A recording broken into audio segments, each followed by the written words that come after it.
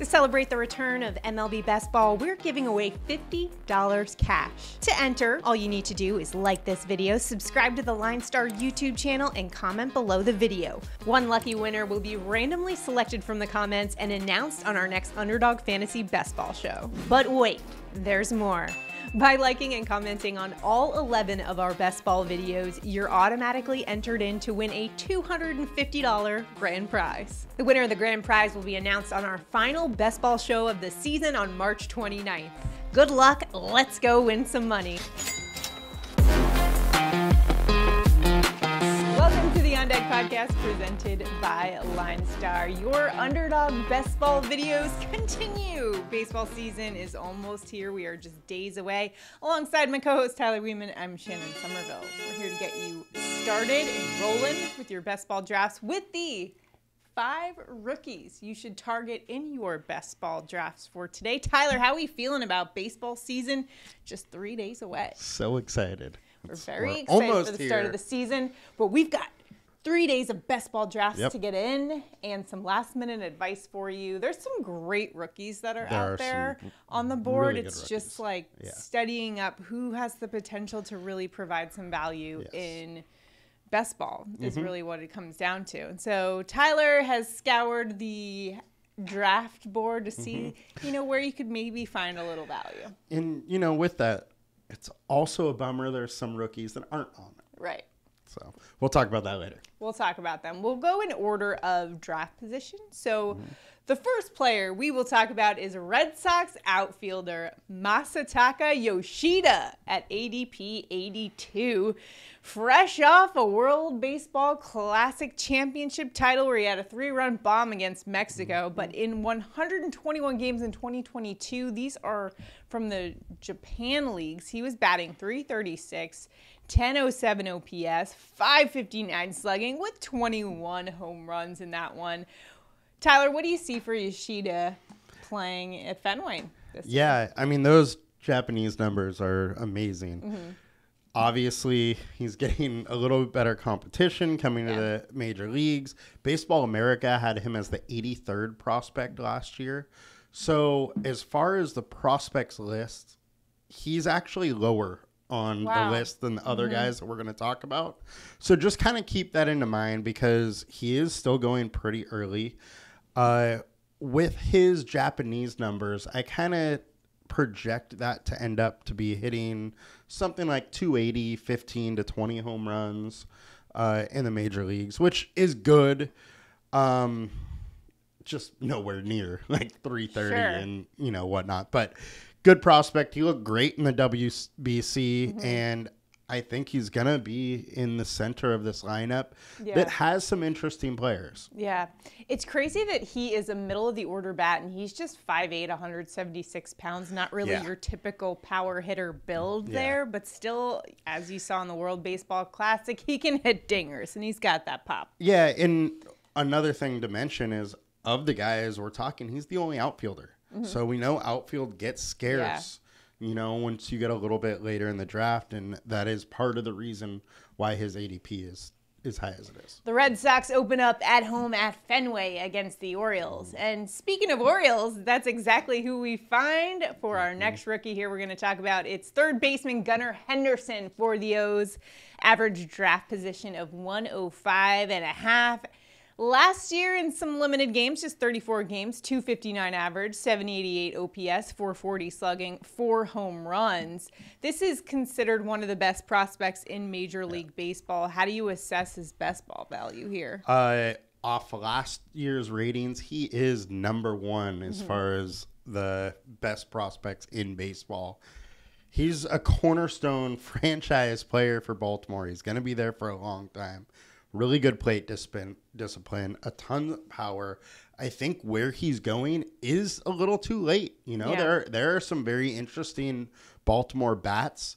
Had they not moved the fences back last year, this would be an absolute steal. I still think it is a steal at where he's being drafted.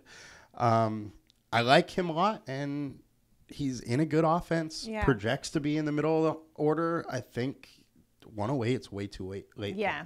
lefty bat right in the middle between Adley Rutschman, Anthony Santander. That's a pretty good spot to be. Mullins in front of them. Yeah. They have a lot of different guys. Mountcastle, A's.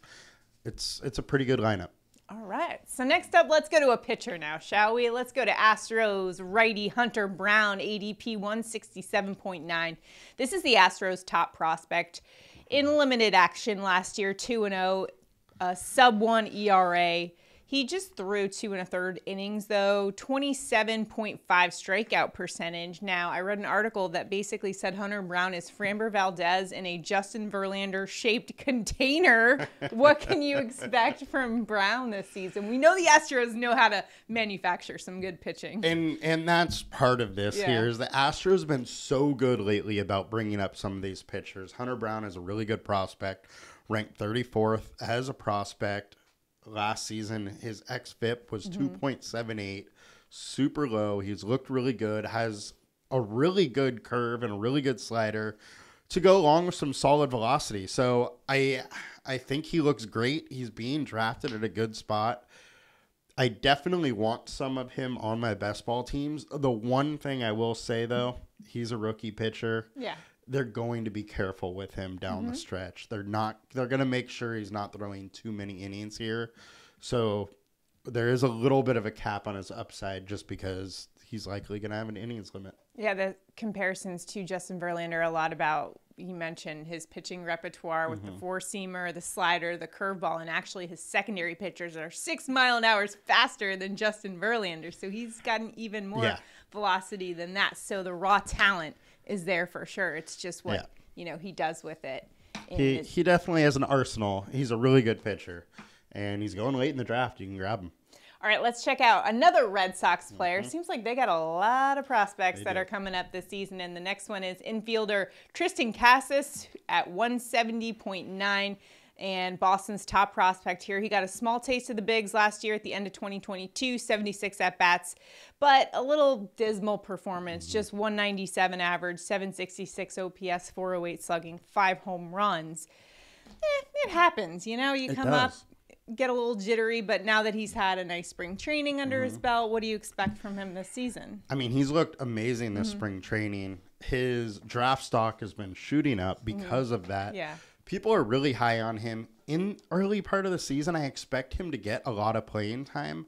I do have some concerns once, say, Trevor Story gets back, Mondesi gets back, with just more guys. I do worry because they also just signed Justin Turner. So Turner and Casas are likely going to hold down first base. Yeah. So we don't know that total split yet. So there is some reservations. However, decent power, has some raw power, has good bat skills, bat ability. I like him. He's at Fenway, which is always a big plus. And he should, get plenty of at-bats, at least in the beginning of the season. If he hits well, that'll continue. Yeah, gotta love guys that play at Fenway Park or any of those hitter-friendly venues there. How about Texas Rangers infielder Josh Young? ADP 232.3, 25-year-old from Texas Tech, was the Rangers' first-round pick back in 2019. In 98 at-bats in 2022, averaged 204, 653 OPS, 418 slugging. However, he was dealing with a shoulder injury that really robbed him of his 2022 season, kind of deflated his stats a little bit. Given that, what do you reasonably expect for him in this season? So I'm expecting like 20, 25 home runs for him, which he's going as like your last pick in Underdog. It's a great spot for him. I do expect his ADP to come up a little bit. He was really a question mark if he was going to make the team. He did make it. He's likely going to be the everyday third baseman right now. So with that being said, I like him. He's big, 6'2", 215, a lot of power, former 8th pick in the draft. And Texas obviously likes him.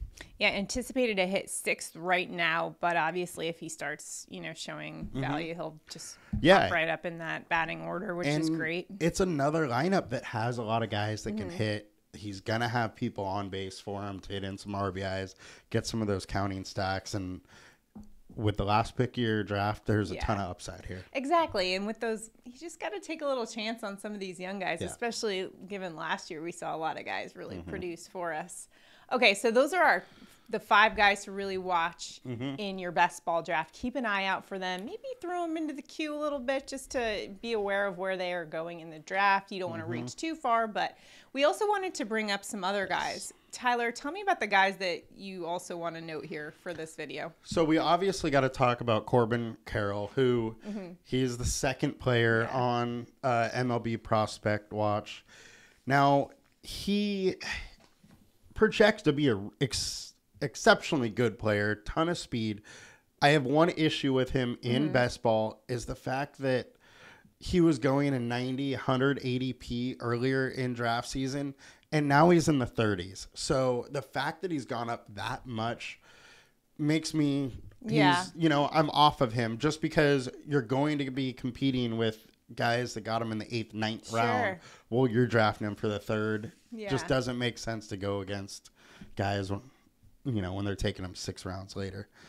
We were a little disappointed that my boy Anthony Volpe not on best ball. That's okay. Yeah, he's not on the underdog player pool. Otherwise, he would be for sure on the list. Yes. Another guy, Jordan Walker for St. Louis Cardinals. He's not in the player pool as well. Then we got to bring up Grayson Rodriguez, Orioles pitcher, who we expect to come up in the major leagues at some point this year, but he's going to start the season in AAA.